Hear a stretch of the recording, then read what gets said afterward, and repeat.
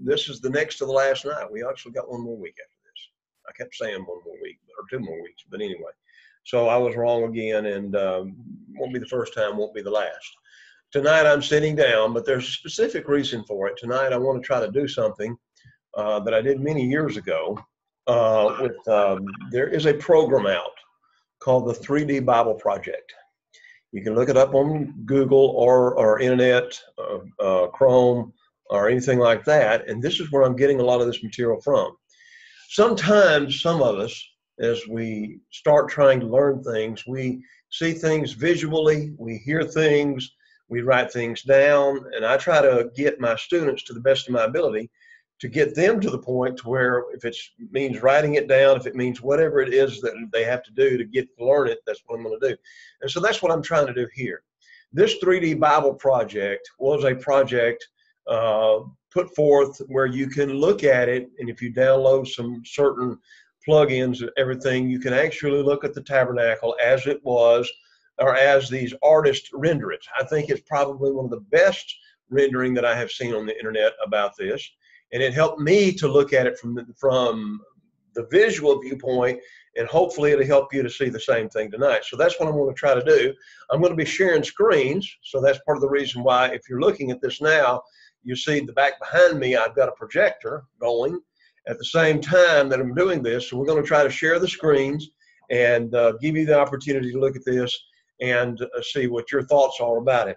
Tonight, as I said, we begin with the tabernacle, in Exodus chapter 25. And we're going to actually go through the details of it. And I really want to spend a lot of time trying to talk about the parallels from the tabernacle and the New Testament today. And especially, we're going to look at Hebrews chapter 7, 8, and 9. This is going to talk in great detail about the whole idea of the tabernacle and how it fits in under the Christian dispensation, how Jesus is the better sacrifice and the better tabernacle along that lines. Before we go any further, however, let's pray. Father, grateful unto you for the day and for the blessings you give us. I'm grateful for my students, and I pray your richest blessings upon them. Please take care of them, Father, and whatever problems and trials they're going through in their lives right now, please bless them and help them in all that they're striving and endeavoring to do. And help me, Father, to be the very best teacher that I can be. Forgive me, Father, for not doing even more preparation. Help me, Father, to do the best I can to bring honor and glory and praise to you in your name always. In Jesus' name, amen. Okay, so having said that, let's go ahead and share the screen. And here is, as I said, this Bible project, 3dbibleproject.com, okay? And what this particular project does is 2 or 3 things. Number one, it tries to take what we find in Scripture and tried to put some visual representation of everything. It not only does the tabernacle, but it also does the temple and a couple of other things. And again, one of the things that's very interesting as you're looking at all of this is how these things, can you see that okay? Okay, y'all can see it okay. Can you see it on the internet, Jim? Can you see that? I can. Good. Okay, so here's what we're going to do. And I want to notice as we're going through here how everything plays out as we talk about the tabernacle, and again, how important it was to the Jews and how important it is to us as well. As you begin in chapter 25, he first starts off by asking for the offering for the sanctuary. Speak to the children of Israel, they bring me an offering from everyone who gives it. Notice, willingly with his heart you shall take my offering. God has always wanted his people to give freely, willingly. In the book of 2 Corinthians, chapter 8 and 9, he emphasized the ideal of the Macedonians and their giving, how they first, the Bible says, gave themselves to the Lord. So the ideal is these people were giving these things willingly from their heart.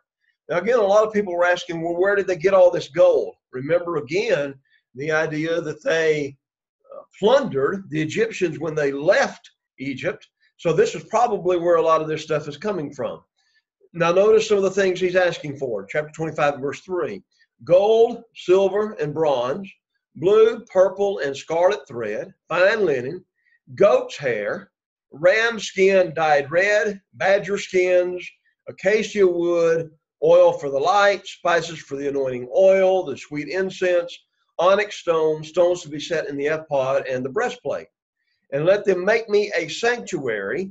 The word sanctuary here in the New King James Version would be better translated a sacred place, a holy place. All right. So again, that's where sometimes, especially in the King James Version, you have this phrase sanctuary, and this is where people get the sanctuary. It's the place where God is. So this would be, as I said, the holy place, or the very special place. And then verse 9, according to all that I showed you, that is the pattern of the tabernacle and the pattern of all of its furnishings, so shall you make it. Now, I want you to remember this idea of the pattern, because this pattern, we often talk about in the Lord's church about pattern theology. Pattern theology is you have something in Scripture that tells us what God wants and what God expects. Here in the Old Testament, he kind of begins to lay this idea down. But as we go through the reading of this tabernacle, you will see how many times he tells Moses, make sure you do it according to the pattern that you've seen on the mount. Obviously, as Moses was up there in the presence of God, he must have seen not only, or heard not only that God gave him the dimensions of this tabernacle, but also the idea, he must have seen some pictorial representation of it somehow or another, so that he would be able to truly understand and know exactly what God wanted and what God expected. It's also interesting as you start this, that when we start looking at the tabernacle, think about it in this respect. This was the place where God dwelled among his people. Now, later, we're going to find that in 1 Kings chapter 8, 9, and 10, God is going to actually come down upon the temple. Later in Jeremiah chapter 7, he will emphasize the idea that one of the sins that the children of Israel were committing was the fact that by that time was they were saying, well, God will never destroy his temple. In 586, he used the Babylonians to do just that. The temple became the holy place, okay? So again, as you're thinking about this, I want you to meditate upon the fact that the tabernacle shows us up to the temple, which is also perhaps showing us the idea of the temple of God, okay, in heaven. Now think about this as well. The tabernacle was a portable tent.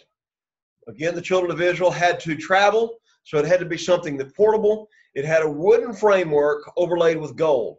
There's gold all over this place, all right? And I just want you to keep that in mind. It's about 45 feet long. It's about 10 cubits, 15 feet wide, and 15 feet high. And it's divided into two specific rooms. The first room is called the holy place. And in the holy place, you have the altar of incense, the table of showbread, and the lampstand. And only the priests were allowed in this room. Only Aaron and his sons would be allowed in this room. Then you had the entrance to the holy place was a curtain that was hanging on 5 pillars. This curtain, as I'm going to talk to you about in just a few moments, was part of where he asked for the purple and the gold linen and so forth like that. And then the goat skin and the badger skins. He's actually going to have skins that's going to be protected by badger skins. Think about badgers. A lot of times, some people have the idea it's not just only badger skins, but possibly some sort of a sea creature skin, and that's going to make it waterproof. Okay, so that has to be taken care of in that respect. Then you had the most holy place. And the only thing that contained in the most holy place was called the Ark of the Covenant. As he begins to describe this in Exodus chapter 25, he starts with what is in the most holy place. He starts talking about the Ark of the Covenant. Then he goes out from there to talk about the table of the showbread. He's going to talk about the golden lampstand, and then the tabernacle itself. And again, as we continue to look through this, he's also going to have, there's going to be a golden incense altar. Now, all of this comes into play later whenever you start seeing how the worship of those saints were, or the children of Israel were at that particular time. Now, here is the sockets. This was the area. Come on, please. I'm not going to do it. Okay. There was the sockets. Earlier, these sockets would all be made out of silver. And as you look at it, then what would happen is the boards would then be put into these sockets all the way around the tabernacle. And again, every one of these boards would be covered with gold. All right. So as we look at this, we realize that not only do you have the weight of the board, but you also have the weight of the gold on this thing. So this would be pretty heavy.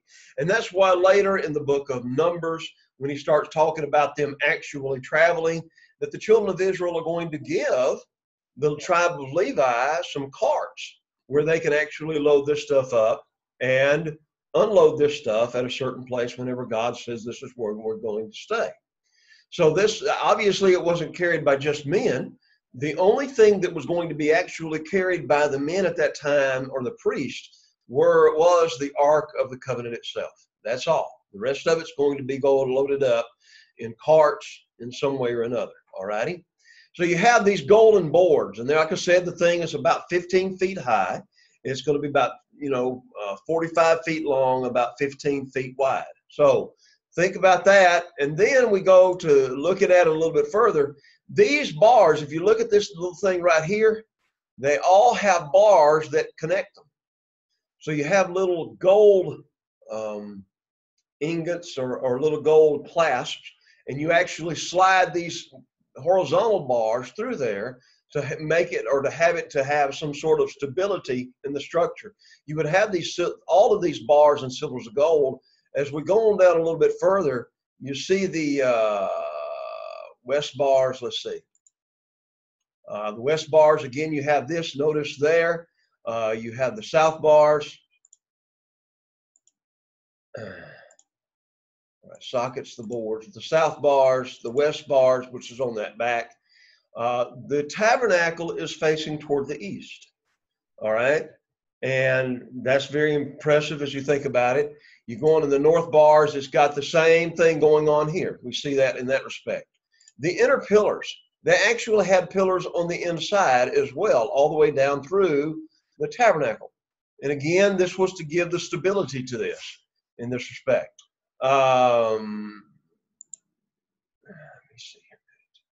There was a place on here that I was trying to find a moment ago that actually emphasized the sockets and how they fit into the sockets.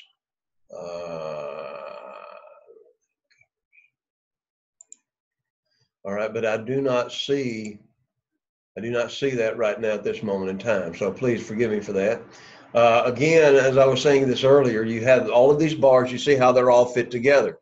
Then on top of it, when they would actually break this down, certain parts of the tribe of Levi would take certain parts, others would take this.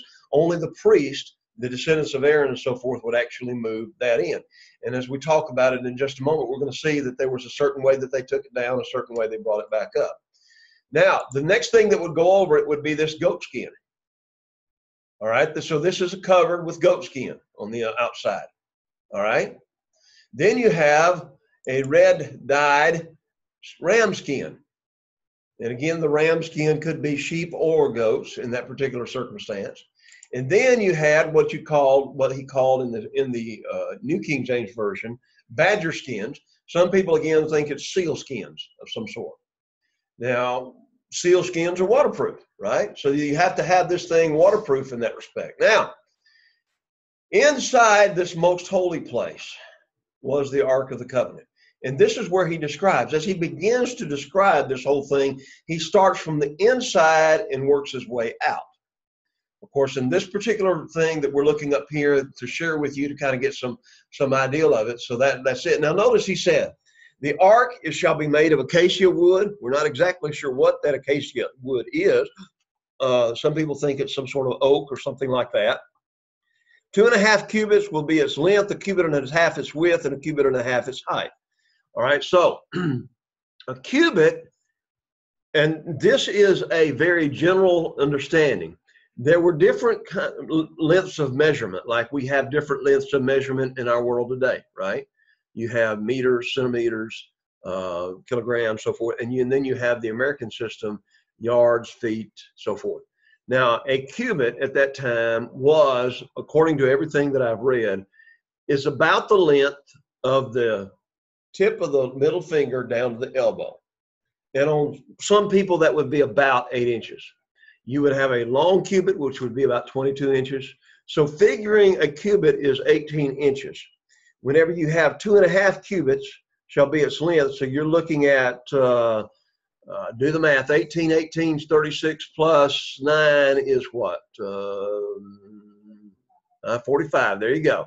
So you're talking about 45 inches long, all right? A cubit and a half its width.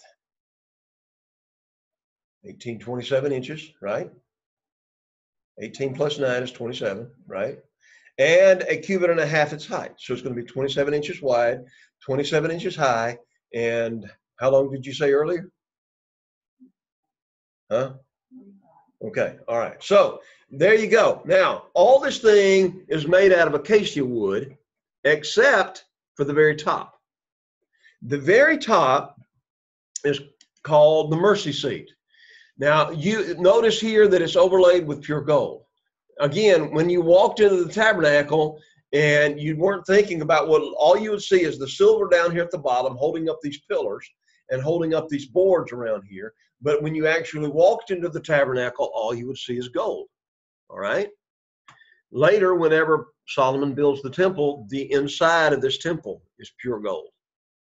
And we're going to read, as you read through the rest of the Old Testament, that some of the kings actually stripped the gold off of the temple to try to pay tribute to some of these other kings that they are having to give tribute to. So it's extremely interesting how this comes into play a little bit later on. There's two poles. The two poles are holding the thing up, and the Ark of the Covenant is only to be carried by the priests. All right? And specifically, the descendants of Aaron.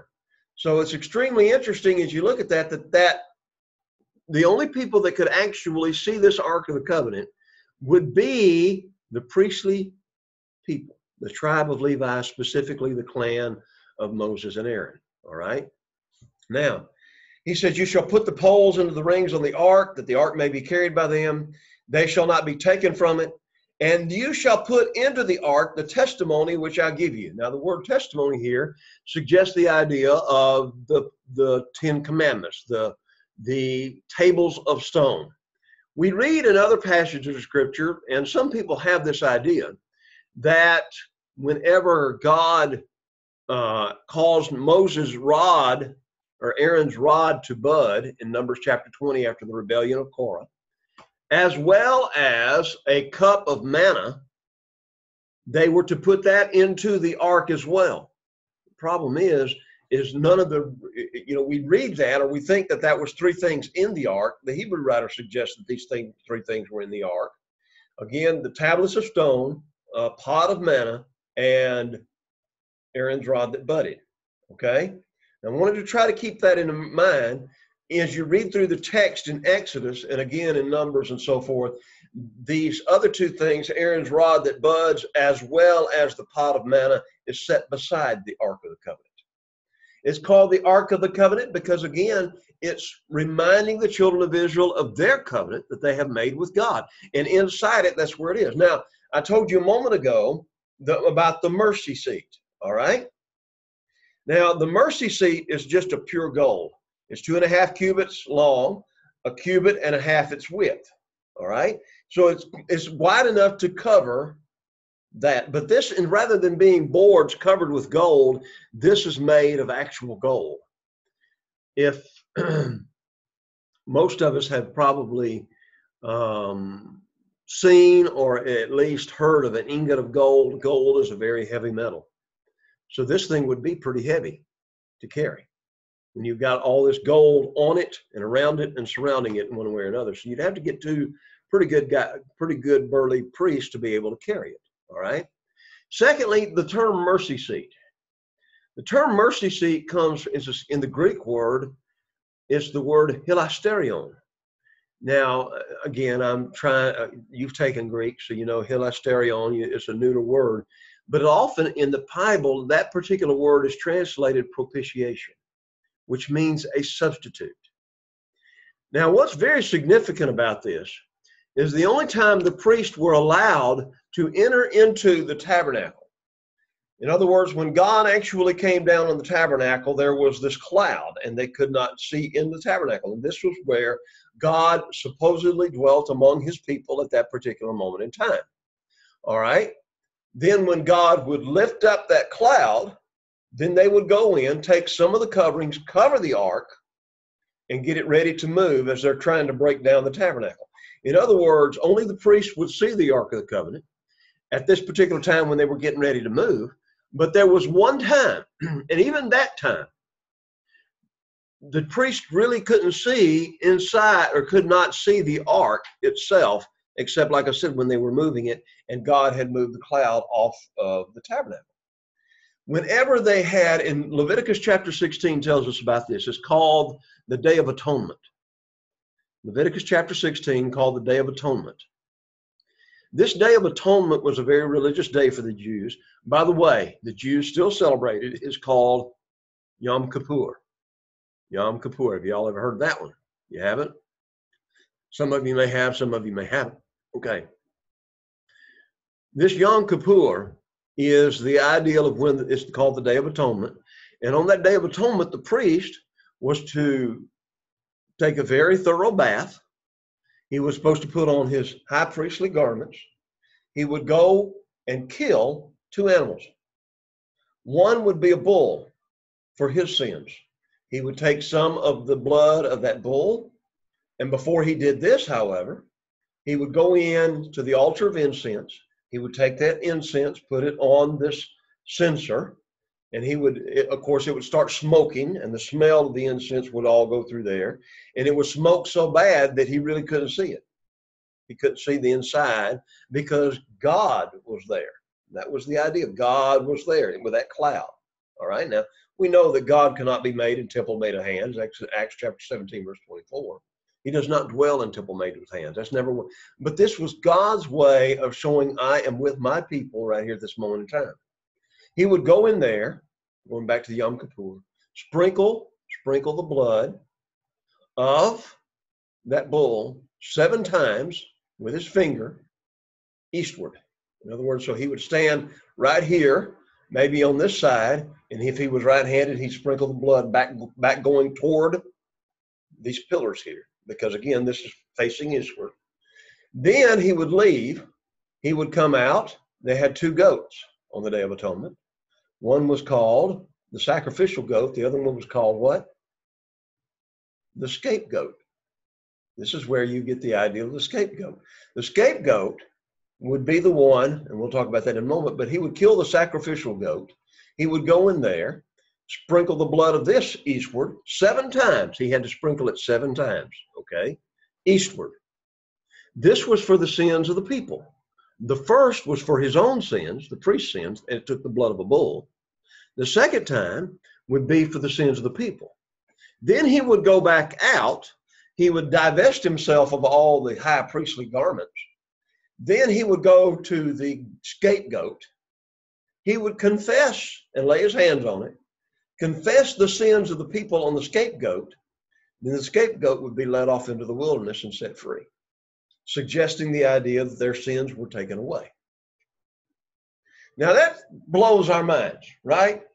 Can you imagine being a priest at that time and making sure that you did everything right? What if you messed up? What if you got in there and accidentally went to the east or west instead of the east? You know, that you have to really think things through. And I think, again, what God is trying to get across to them is that even in this situation, even though I am with you and dwelling with you as it was in the tabernacle, you cannot come before me with arrogance or pride or anything else. You have to do this, and you have to do it right. Leviticus 16 really emphasizes to me, and every time I read the passage, it always emphasizes to me just how God looked at this, but it also emphasized to me, and I appreciate this so much, I'm grateful that I don't have to deal with that. I'm grateful that Jesus died on the cross for me, and we don't have to kill all these now animals to cover our sins. The word, as I said, hilasterion, is the word propitiation. And so there's that idea, the ideal of the mercy seat. So here you have this Ark of the Covenant. It had 2 cherubim on it. Now, most of the time when we think of cherubs, we think of cute little babies. But cherubs at that particular time they looked like lions, but they had human faces. Now somebody would say, well, that sounds like idolatry to me, but then God's saying, thou shalt not commit idolatry. Thou shalt not make unto thee any graven image. Why did he put these cherubim there? Again, we don't know all the details behind all of this, but we do know that this is what God had commanded. And again, their wings are to touch one another. And all of this right here would be where the Ark of the Covenant was. He shall put the testimony in, and he says, there I will meet with you. I'm just in chapter 25, verse 22. I will speak with you from above the mercy seat, from between the two cherubim which are on the Ark of the testimony, about everything that I will give you in commandment to the children of Israel. Now, we go out of the Ark. The very next thing that we see is the table of showbread. The table of showbread, again, a table of acacia wood, 2 cubits shall be its length, so that's 36 inches. A cubit its width, 18 inches, and a cubit and a half its height, so it's be 27 inches, so it's going to be as tall as the ark. All right, you shall overlay it with pure gold, make an molding of gold around it. You shall make for it a frame of a handbreadth all around it, and you shall make a gold molding for the frame all them around, and you shall make it for 4 rings of gold. And again, what they were doing here was these rings would be what the rods would go through so as to carry it, all right?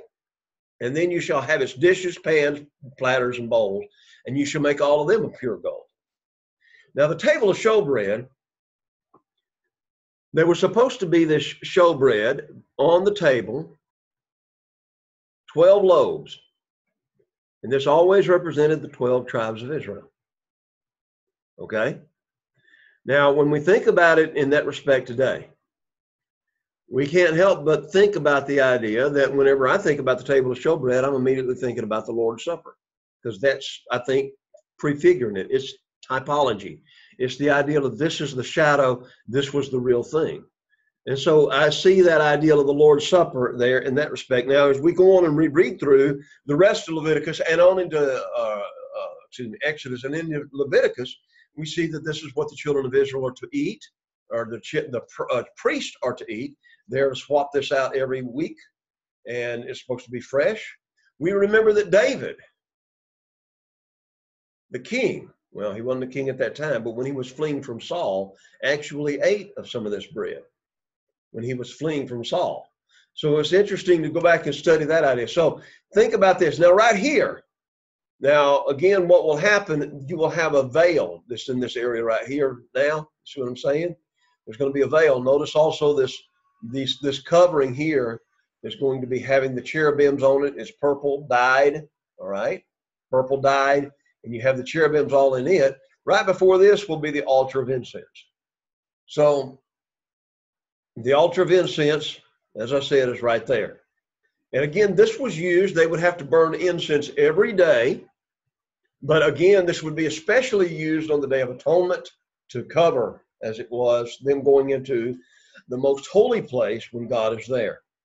It's interesting that you get to the book of Revelation, that in the book of Revelation, John will write about the fact, and it's again, very interesting as you read this, is the idea that a lot of what we're reading about right here is going, and the temple itself is going to show itself in the book of Revelation.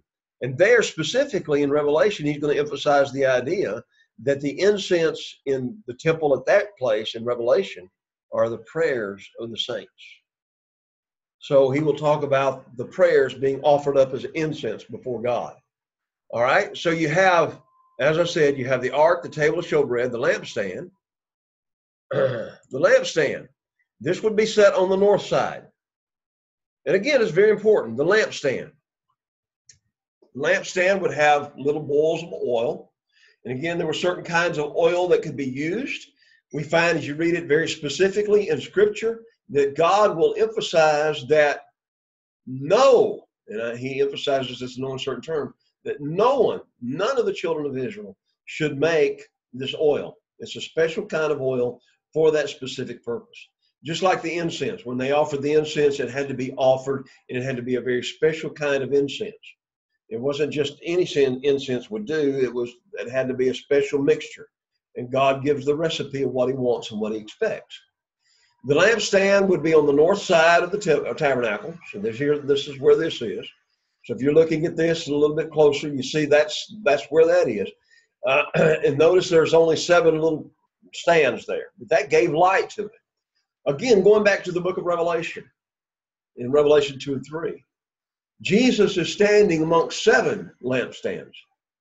And these lampstands represent the 7 churches of Asia. And when you start really thinking about this, you start thinking about the idea that the church is to be the light to the world, right? Matthew 5:16, you're the light of the world, a city that is set on a hill.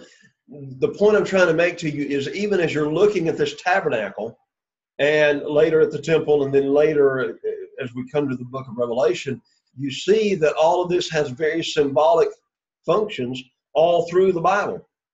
In the temple that Solomon built, there were actually 10 lampstands, 5 on each side, because this was a much bigger structure than the tabernacle would have ever been. So while this lampstand would give all the light that was necessary for the tabernacle, that lampstand could in no way begin to give the light for the temple. All righty? Now, as I said earlier, there's the front door. You had pillars that was holding this up, and again, this was made of purple. All right? So again, as you're going into the front, as it was, if you want to call it the front door, you have to realize again that the only people that would be allowed in there would be the what? The priests. When we go back up to this other part here we have the framework. You have the table of showbread on the south, the lampstand on the north, the gold incense altar, and then the Ark of the Covenant. And all of this would have this purple, and it would have this purple veil. Now, outside in what they called the outer court, all right, you had the laver. The laver was where the priests would cleanse themselves before they actually entered the tabernacle. And again, thinking about this in a symbolic sense, the laver represents our baptism into Christ, right? Think about that for a moment. Because the only way we can ever come into the presence of God is by cleansing. And again, we can never cleanse ourselves from our sins, so we had to take what God wanted and what God expected. On the outside of the laver, there is the bronze altar, okay? This bronze altar,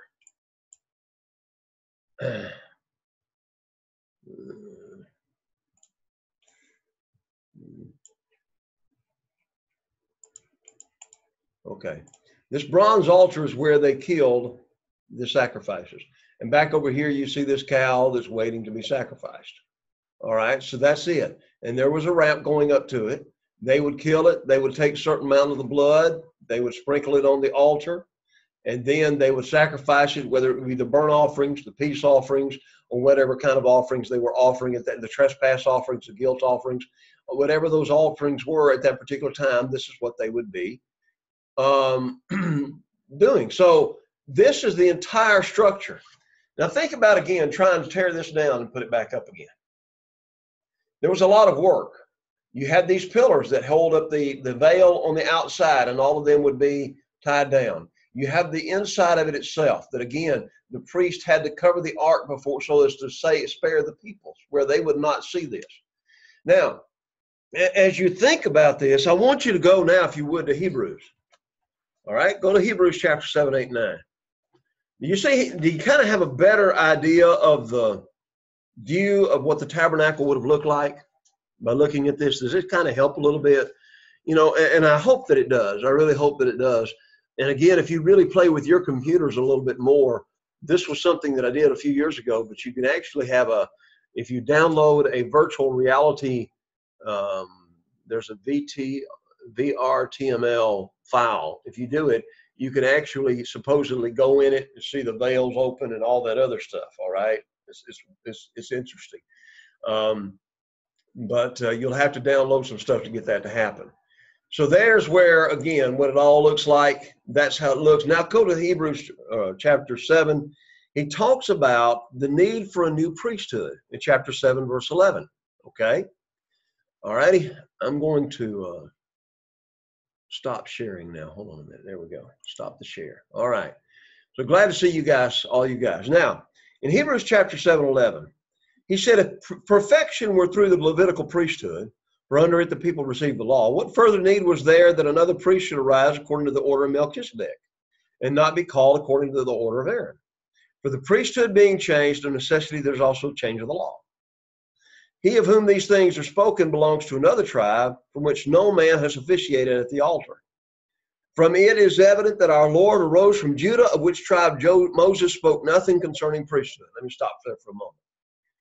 The point that the Hebrews writer is making right here is that the Levitical priesthood and the Levitical law could never bring a man to salvation.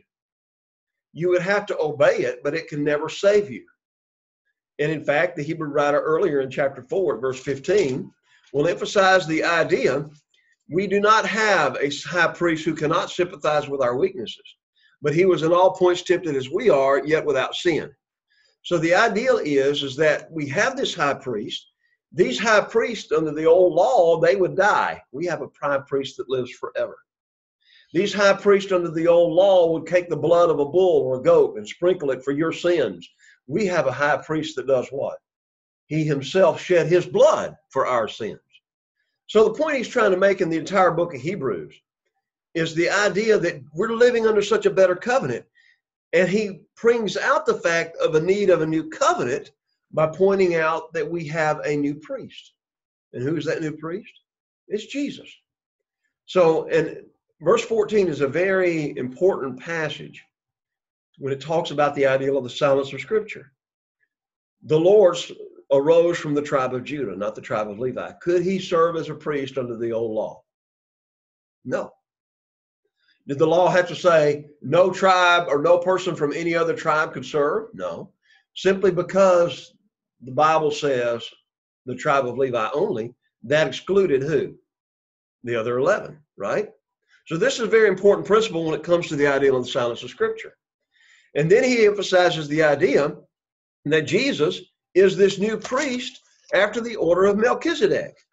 He says, inasmuch as he was not made a priest without an oath, for they have become priests without an oath, but he with an oath said, the Lord has sworn you are a priest forever after the order of Melchizedek.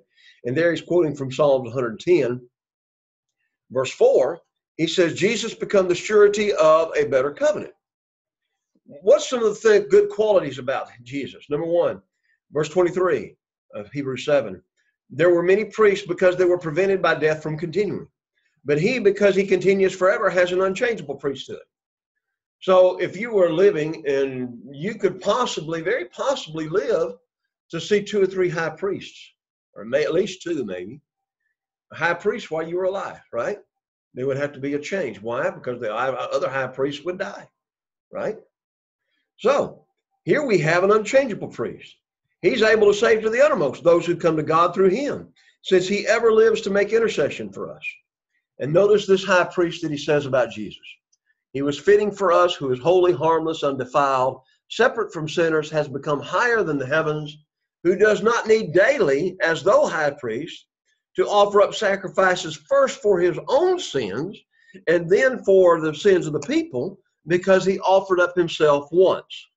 So the law appoints as high priest men who have weaknesses, but we have a new law because we are part of the Son who has been perfected forever. We have, chapter 8, verse 1, such a high priest. Where is he now? Seated at the right hand of God in heaven. He's a minister of the sanctuary and the true tabernacle, which the Lord erected. Every high priest is appointed to offer both gifts and sacrifices. It is necessary this one also have something to offer. If he were on earth, he would not be a priest. He just said that back in chapter 7, right? So again, he's emphasizing this. He said these goats, or the priests who offer the gifts according to the law, are a copy and a shadow of the heavenly things, which Moses was divinely instructed when he was about to make the tabernacle. For he said, see that you make all things according to the pattern shown you on the mountain. Now, again, this passage is going back to Exodus chapter 25, verse 40.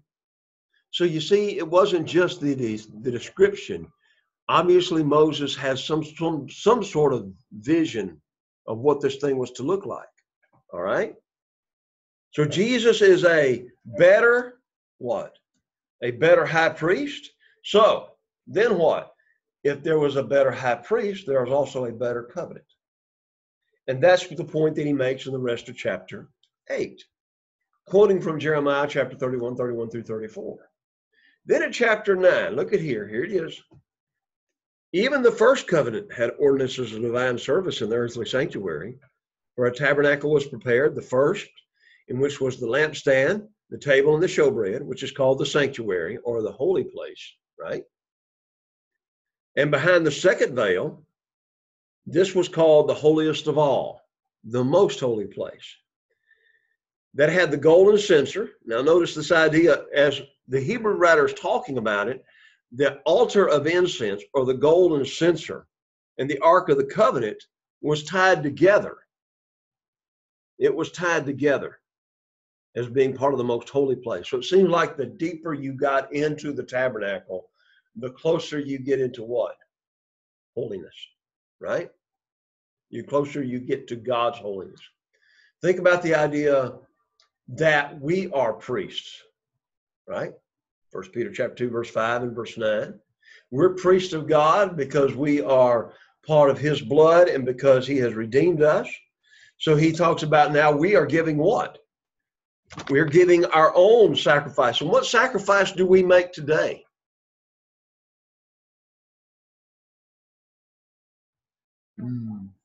Very good. Romans 12, verse 1 and 2. We are offering ourselves as living sacrifices, wholly acceptable unto God, which he says is your reasonable service, right? So you see, as we come before God, we're offering ourselves as sacrifice. Notice he says the ark that had, in which were the golden pot. Now notice the word were, in which the golden pot that had the manna, Aaron's rod that budded, and the tablets of the covenant. We will also read in the book of 1 Samuel, where the children of Israel started to attach to the Ark of the Covenant some mystical, magical quality. And whenever they went out to fight against the Philistines, I believe it's 1 Samuel chapter 8 through 12, right in that general area. When they went out, I think it's chapter 8 specifically.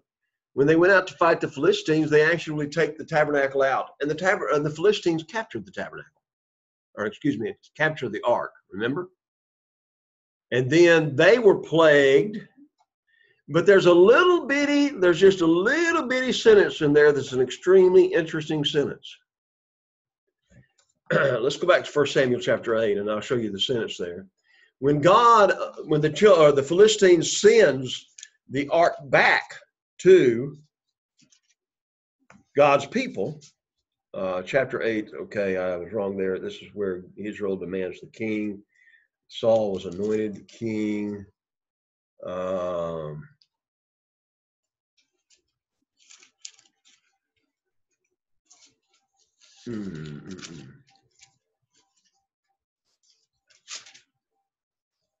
Yes, it was earlier. First Samuel chapter 5, the Philistines had captured the ark. Chapter 6, the ark is returned to Israel.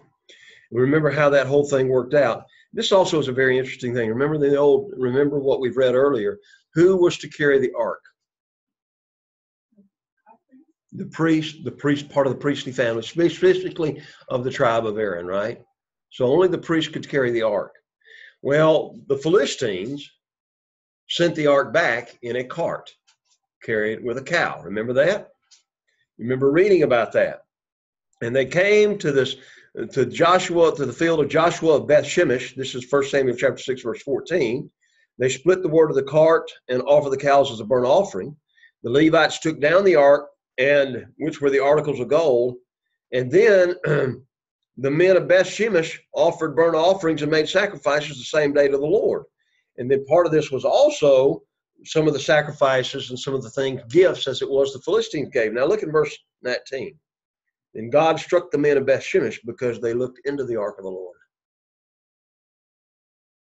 Again, remember the Old Testament, the children of Israel weren't even supposed to see the ark. It was going to be covered up every time it got moved. But now, here you have the people that had looked into the ark. Now, when you come back to the Hebrews chapter 9, and again, this is my personal opinion, I'm not saying for sure, but again, as you read this very closely in Exodus as well as Leviticus and all, I think because the Hebrew writer's pointing out here, you had the golden pot that had the manna, Aaron's rod that budded, and the tablets of the covenant. But if you read very specifically in Exodus, only the tablets were in the ark. Okay? And what was the penalty for looking at the ark or looking in the ark? They died, right? So that's pretty serious, pretty stiff stuff, any way you want to look at it. Now, he says, notice verse 6, when these things had been prepared. I'm back at Hebrews chapter 9 now. I'm sorry. Hebrews chapter 9. Hebrews chapter 9 at verse 6. When these things had been thus prepared, the priest always went in the first part of the tabernacle, performing their services. But in the second part, the high priest went alone once a year. When was this? The Day of Atonement. Very good. In the Holy Spirit, he said he offered offered for himself and the people's sins committed in ignorance. He says, the Holy Spirit indicating this, that the way into the holiest of all was not yet made manifest while the first tabernacle was standing. It was symbolic for the present time in which both gifts and sacrifices are offered, which cannot make him who performed the service perfect in regard to the conscience. But Christ came as a high priest, and he came with a greater and more perfect tabernacle, that is not made with hands, that is not of this creation, not with the blood of bulls and goats, but he entered with his own blood into the most holy place once for all. Now, what is the most holy place that Jesus entered here? Obviously, it was not where the Ark of the Covenant was. It was not even in the temple, because he would not have been allowed to go into the temple. Where did Jesus offer his blood? In heaven itself. And you see, in essence, what happens is God says, okay, now I see my son's blood, so all that believe in him and are baptized into him are covered by his blood. And that's how he's able to save us all to the uttermost. And that's what the point of the Hebrew writer is. He emphasizes that he is in that heavenly sanctuary. He said, but with his own blood, he entered the most holy place once for all, having obtained eternal redemption. Jesus didn't have to die year after year after year after year after year. Jesus died once. It took care of our sins. If the blood of a bull and goat and the ashes of a heifer sanctifies for the purifying of the flesh, how much more shall the blood of Christ, who through the eternal Spirit offered himself without spot to God, cleanse your conscience? So much was happening.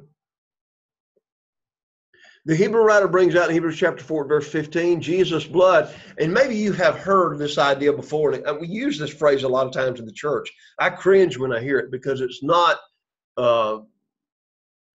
what we might call a, quote, scriptural cringe or scriptural idea. But you might have heard the idea that under the old law, God, quote, rolled their sins forward. Have you ever heard that before? That's not found anywhere in Scripture.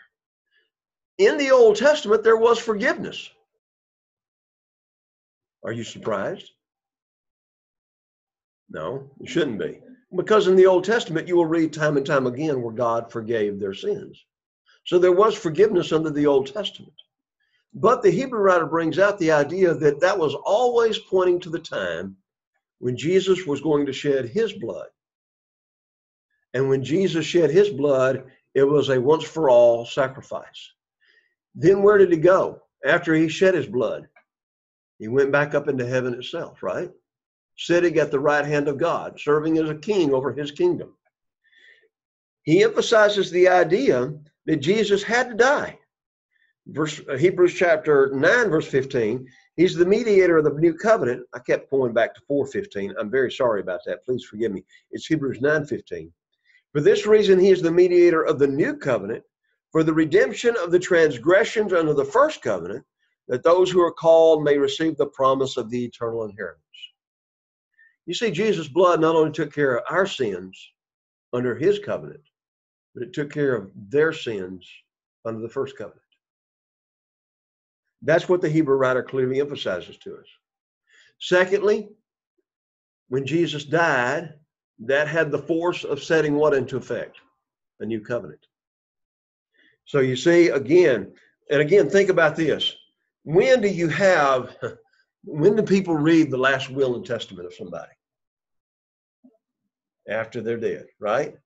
So the point that he's trying to make here is that you could not know all the terms of the new covenant until the mediator of the new covenant, who would be Jesus, until he died, right? So you think about this. He says, when Moses had spoken every precept to all the people according to the law, he took the blood of the calves and goats with water, sprinkled scarlet wool and hyssop, and sprinkled both the book itself and its people, saying, this is the blood of the covenant which God has commanded you. Now, at the end, whenever they finally get the tabernacle set up, well, actually, even before that, back in Exodus chapter 24, we actually read that whenever they committed themselves to keeping the Old Testament, that's when he sprinkled blood upon the people, right? So again, here it is. He said, this is the blood. So now we have Jesus' sacrifice, who, all these other things were copies of the true. He offered himself once at the end of the age. He's put away sin by the sacrifice for himself. He was offered once to bear the sins of many. To those who eagerly wait for him, he shall appear a second time apart from sin for salvation. And then he goes on in the 10th chapter and emphasizes the idea the blood of bulls and goats can never take away sin. There's a reminder. This is where they get the idea, verse 3 of chapter 10.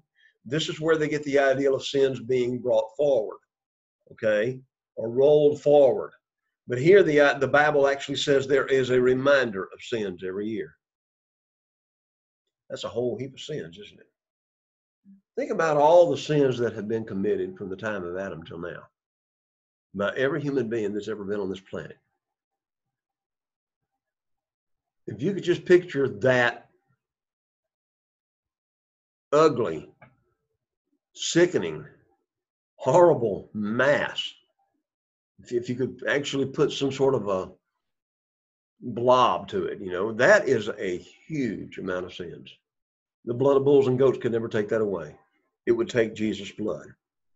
So Jesus' blood, chapter 10, verse 5, he says, sacrifice and offering you did not desire, but in burnt offerings and sacrifices for sin you had no pleasure.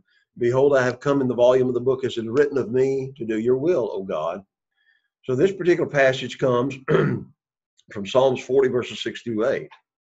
So Jesus took away the first, he established the second, and his death perfected the sanctified. So what do? How do we live today? In perfect obedience? Well, we can't because we're not perfect, right? We live by faith in Christ. This is where the Hebrew writer, and this is where Paul in the book of Romans emphasizes the idea the just live by what? By faith. Another way you can interpret that and do this from the Greek is the just by faith shall live. Or the just shall live by faith. Think about that. Saying it just in two different ways, that says a lot, doesn't it? So this is the reason why, and he goes on in chapter 11, that we need to make sure we're faithful. Do you see how the Hebrew writer brings out a lot of the things that was going on in the Old Testament and now makes it clear and emphasizes to us how much better we have it? I hope you do, because that's what the emphasis is, and that's what we're trying to do. Now, next week, this is the last class. I thought that this was the last class, but it's not. We're going to actually finish this up. Probably next week, it might be a very, very short 30-minute class. Hallelujah. But then you'll have another 2 hours. By the way, how's everybody doing on my midterms? Yes, no? You haven't got them yet? It is finished. Okay. Austin's finished his. Great job, brother. Great job. So let me just strongly encourage you, pretty please. Not like you don't have enough to do. But now I did have some people complain to me a little bit about that midterm. It was a booger, wasn't it, Austin? Okay, it is. As I've said to you before, I don't do these things with true and false and all that other stuff. About the only time I really come close to that is in Introduction to Greek, okay, where I ask you to define words, right? But in this, I'm asking for short answers. the shorter the better. But I figured that if you write it down, if you've studied it and you write it down, you'll remember it better. And that's the reason why I'm trying to get you to do that. I'll be more merciful on the final, I promise. Okay? It won't be 49 questions, it'll be 48. But anyway. And we're doing the Keep 2 up the good papers, work. I right? appreciate it. I want you again, that 3D Bible project, you can look it up and you might be able to download it. And I would use it in a Bible class setting because, again, what people can see and hear, that might help them a little bit more. Did this make this a lot bit more understandable to you? I hope so. Next week, like I said, we're going to go back and really emphasize how it's all brought together, maybe about a 30-minute class, and then that'll be over. All righty. Thank you, guys.